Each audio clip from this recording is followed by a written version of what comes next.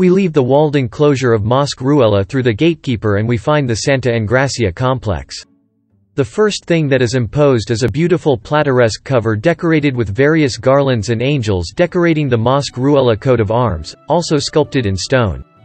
The building has a long history, since its walls, striking pointed arches and wooden roofs housed a chair in Latin, a school and currently a house of culture.